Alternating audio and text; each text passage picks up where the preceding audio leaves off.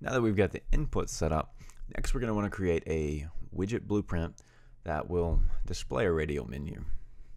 To do that, we're going to go into our blueprint folder, create a new widget blueprint, and name that demo widget. Now this could be your quick item select screen. It could be your emote wheel, like you see in Fortnite and other games. Whatever you really need it to be, but this is how we would set it up. We're going to grab the, so we have the palette. Typically this one's open. So we scroll down to the bottom, user created, expand that, grab the UMG radial menu. Now for widgets, to have the pivot be set to the center, we set the alignment to 0.5 by 0.5. And we're going to just set the anchor to the center of the screen and zero out its location. I'm going to scale it up a little bit just because it's nice. And then we'll have the menu here. Now there's a few settings here in the documentation that goes over each one of these, and there's should be comments on most, if not all, of these. But an important one here is the auto rotate for up. That wasn't in there at first, and then I realized that, you know, having it in the cardinal directions is really important because stick up is input up. Now, if that's not important to you, then you can just turn it off. It's on by default.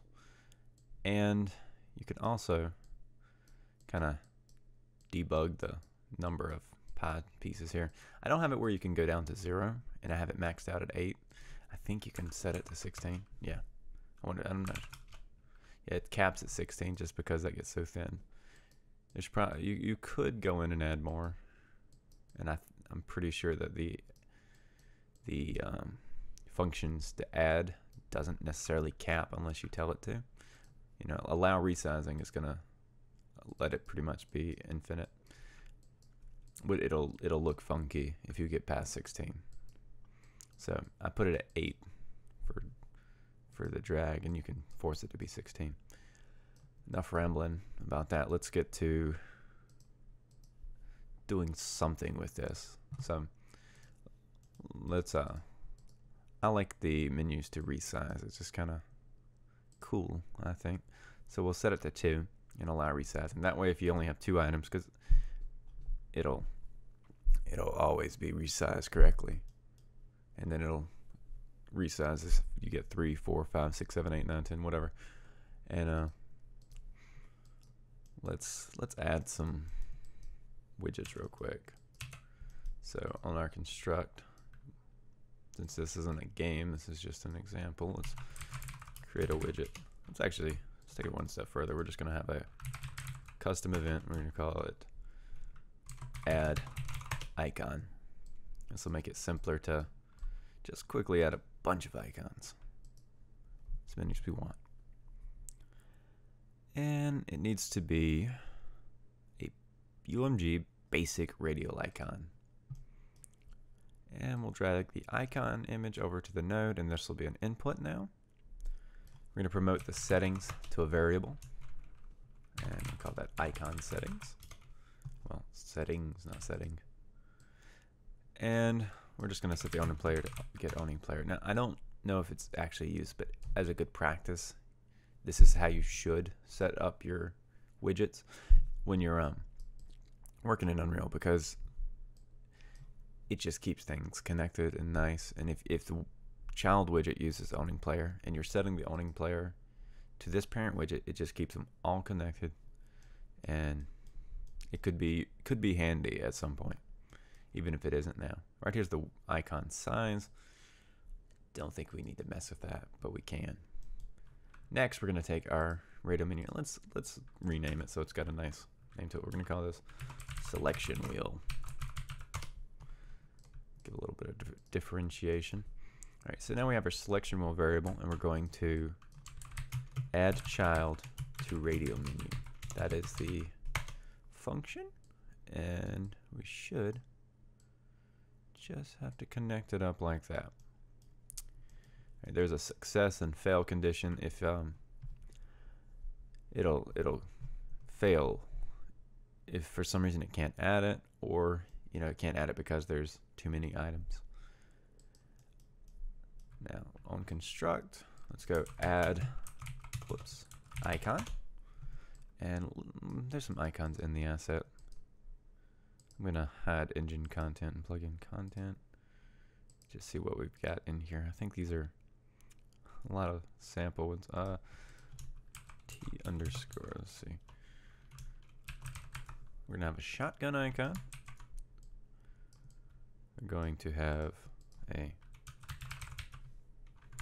oh, there's no pistol. Okay, revolver maybe. Yeah, revolver icon.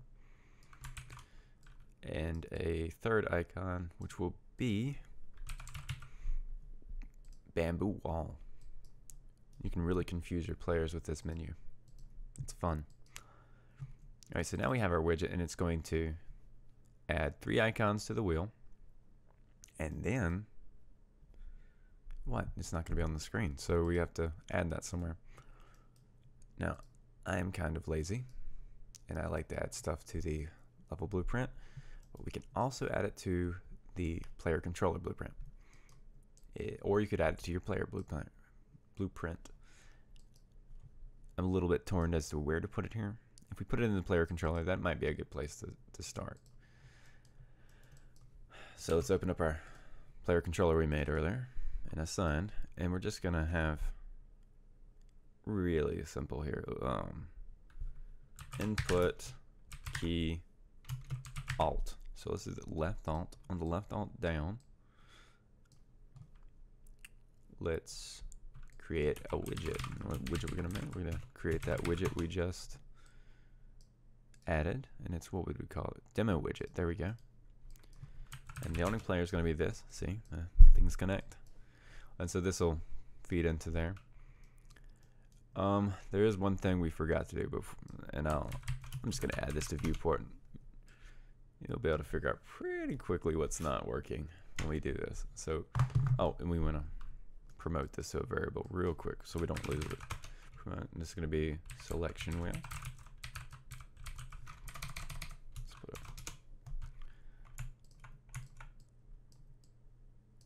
Just connect these up like this.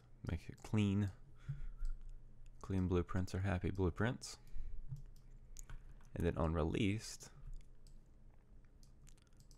and I'm gonna just convert this to a validated get. There's a reason. Sometimes when you alt tab out of a screen, you lose focus, and it's good to make sure there is something here. And another thing I'd normally do would be this. I'd make sure there wasn't already a selection wheel. So we say it's not valid. And that would be just a little failsafe there, because sometimes you can be holding down the key and actually hit tab, go to a new screen, and then you come back and the logic's broken. You've got 2 widgets on the screen if you hit it again. It doesn't always happen, but it can happen. And so left alt. I think it's gonna add our widget like we want, but let me press play. Let's see. Alright, yeah. Only does it once. Another thing to note. We need to set it to nothing. I like to create the widget every time I hit the button. If your widget's cheap, it won't matter. If your widget has like a ton of stuff going on, it could be a problem. So you could just cache the variables and forget this right here. And just, you know, if it's not valid, create. And if it is valid, just add to the screen. You know what? That's probably a smarter way of doing it. Let's try to keep this from getting too rambly, but this is one way you can do it. So yeah. All right, so we're showing a menu, and it's there, but there's no input. What could it be? We didn't set the input to update, and updating the input is really important, because you could have nested menus like I have in the build sample. And how that works is one menu is being controlled, and once a selection is made, it just flips over the switch and it says, hey, update the other menu. You don't want both menus to be updating at the same time, so that is why it's set up like this. And it does use an event tick, but it's a justified one. I know those are the evil code things to use, and that's why you have to manually tick the wheels. So it should just be update input. It should update all of the inputs, and what it'll do is it'll try to update the joystick. If there's no joystick, try to update with the mouse, because I'm not sure if there's even a way to detect if there is a mouse. So, but you can check for the joystick pretty easy. See if it's been moved. Alright, so that's going to update the input on our selection wheel. Since we only have one wheel, we only need to update it all the time when the widget's active.